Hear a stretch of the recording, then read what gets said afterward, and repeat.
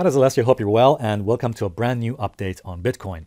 In just a few moments in this video, I want to discuss with you a very important chart of Bitcoin that is the long-term chart of Bitcoin. And I want to show you why this chart is now very important for Bitcoin. Something very interesting we're seeing now on this chart.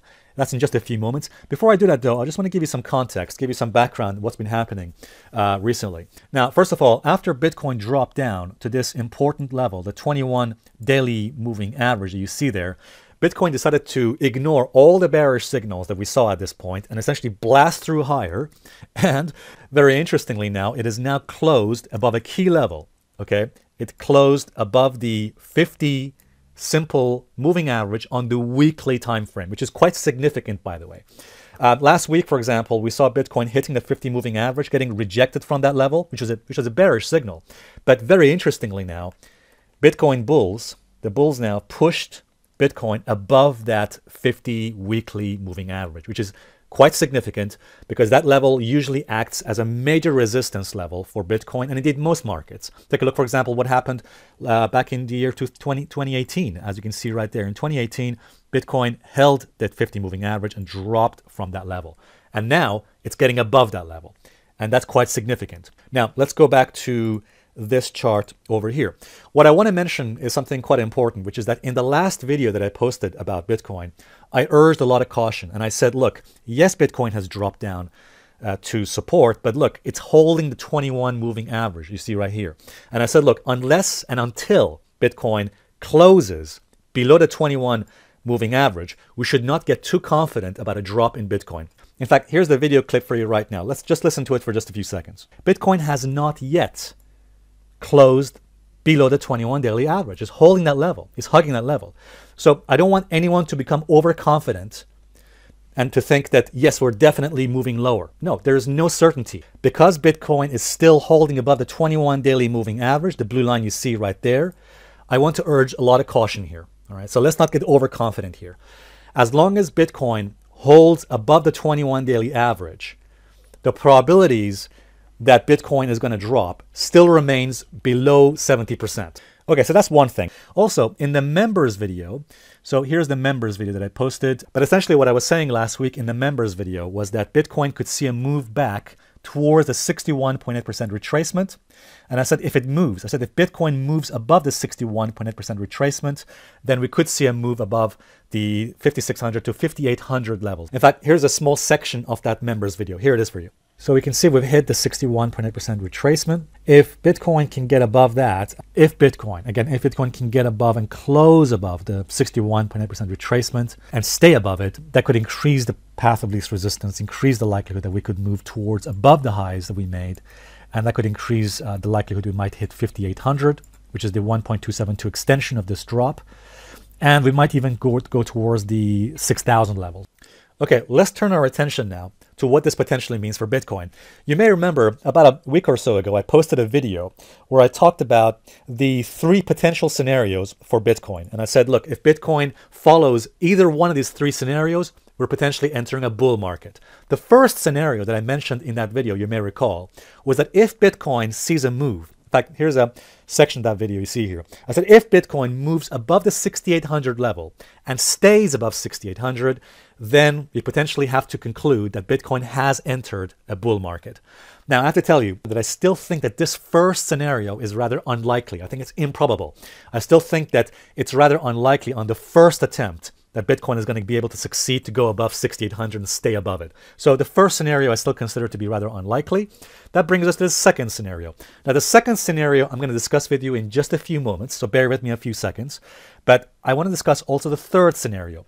In that video, I mentioned a third scenario for Bitcoin, which could show we're going into a bull market. In fact, I still think this is the more realistic and more likely scenario, which is that Bitcoin will likely see resistance near the 6,000 levels, maybe just above or under 6,000 levels, and then drop back down to major support, as you can see here on this chart. So essentially in scenario number 3, Bitcoin could see resistance and then drop back down to major support near the 4,000 to 4,200 levels. And if then we see a bounce, if we see a strong bounce off of those levels, okay, as you can see here on my chart right here, if we see a strong bounce off that support level and making a new low, making a higher low, in other words, then we could conclude that potentially we're entering a bull market. Again, I still think that out of the 3 scenarios I mentioned in that video, the third scenario, the one I'm showing to you here, is probably the more likely, the more probable scenario. All right, guys? So let's go now to scenario number 2, because that's also very interesting. In fact, this is something we need to really consider now as something which has potential. So in scenario number 2, what we said, in fact, let me just bring you the chart. So what you see here is the monthly time frame chart of Bitcoin. So every bar you see here is 1 month of Bitcoin. And what's interesting is this, that on the monthly time frame, this is very interesting, that in the month of April, look at this, the month of April has now closed above the 21 monthly average. Now, in case you're wondering, well, why is that significant? I explained this in my last video, which is this. If we just go back, let's go back to the year 2015. Okay, here it is. So this is the year 2014 and 15. Take a look at this. And what you will see here is something very interesting. After the last bear market, so after the last bear market that Bitcoin suffered in 2014, it made a low, it bottomed out in 2015, but look what happened here. Here's how you could have known that Bitcoin has started a new bull market, because of what happened just some months later, which is that, notice, on the first attempt, Bitcoin did not manage to get above the 21 monthly average. It failed. But on the second attempt, Bitcoin succeeded. As you'll see here, Bitcoin closed above the 21 monthly average in October of 2015, and then made another high. In other words, a second close above the monthly average, okay, above the blue line you see here.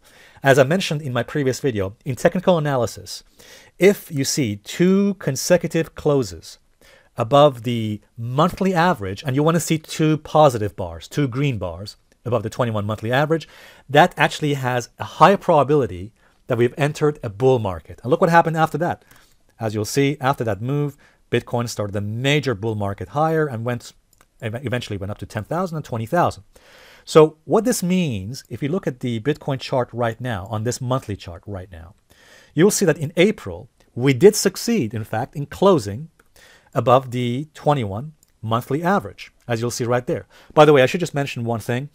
That's only on the trading view charts. On the trading view charts, here I'm using Bitstamp on the monthly time frame, we did close above the monthly average in April. However, on other charts, for example, the charts of MT4, if I look on the monthly time frame, now look, on the MT4 charts, it did not close above the 21 monthly average. So we're seeing some discrepancy here. Some charts are in conflict. So MT4 charts and most other charts are not showing a close above the 21 monthly average, but the trading view charts are. In case you're wondering, well, how do we know which chart to choose? I would say just keep it simple. Just choose one chart and go with it. So to keep it simple, and for the sake of simplicity, I'm just going to go for the moment on the trading view charts. Although I'm not saying the MT4 chart is wrong either, okay? But in any case, keeping it simple, we have, at the very least, we have the April month closing above the 21 monthly average, which means this, as I'm sure you probably guessed this by now. If we see a positive close, in other words, a green bar, not a red bar, but a green bar, in the month of May, above the 21 monthly average, above this blue line you see here, right there, the blue line currently is at 52.86. If the month of May also closes above the 21 monthly average, the blue line, then that shows a high probability that we could be entering a bull market in Bitcoin. All right, guys? So we'll have to be patient, and let's see how the month of May turns out, okay? For example, if Bitcoin fails to close above its 21 monthly average and we close below it, if we do that, then no. Then the probability of a bull market has been reduced. But bottom line is, this is something we have to watch. So we're going to keep an eye on the monthly time frame chart, and let's see if we get 2 consecutive closes above the monthly EMA, the monthly 21 moving average. By the way, I just want to also mention this, that despite this rally we've seen on Bitcoin, currently at the moment, you can see that Bitcoin is hitting resistance, this trend line, okay? This blue line you see here, all right, this blue line, we're hitting this resistance again. This probably is the second or third, maybe the third time we're hitting this resistance. And you can see that Bitcoin for the moment is struggling to get above this trend line, this blue line you see here. And not only that, we're going up. You can see this is rallying and making new highs, but on bearish divergence. You can see on RSI. The RSI is making lower highs. So we got a bearish divergence, which is a sign of weakness in this rally, in this trend. Now, I should just say, if Bitcoin manages to successfully close above the trend line, if it gets above this trend line here, this blue line, that could negate the divergence and it could push towards the 6,000 levels. But in any case, we do have bearish divergence, which means also this: Bitcoin has to protect this support level, the support level I mentioned in the previous video, which is near the 5,000 levels. If Bitcoin is going to be able to continue this rally, it needs to protect these lows near 5,100 to 5,000. If it breaks these lows, if it breaks these support levels, then potentially we're going to see a drop further lower towards the next support levels. All right, guys, before I finish this video, I just want to mention something very quickly. It's quite important, which is that my good friend, Paul Elliott, is doing a webinar, a live webinar this Thursday. I'll be at this webinar as well. And what essentially Paul Elliott's going to do, and by the way, for those of you who don't know, Paul is a good friend of mine. We've known each other for almost 10 years now. Fantastic guy, and I always listen to him for motivation and inspiration. So he's doing a webinar on how you can achieve more in the next 90 days than more people achieve in a decade. I highly recommend coming to his webinar. And again, guys, that's this Thursday, 8 p.m. UK time, 3 p.m. Eastern time. I'll put the link for you in the description box, guys, so you can go ahead and register. I'll see you guys in this webinar. And guys, thank you once again for watching this video, and I'll see you guys in the next video update. Thank you very much indeed. Bye for now.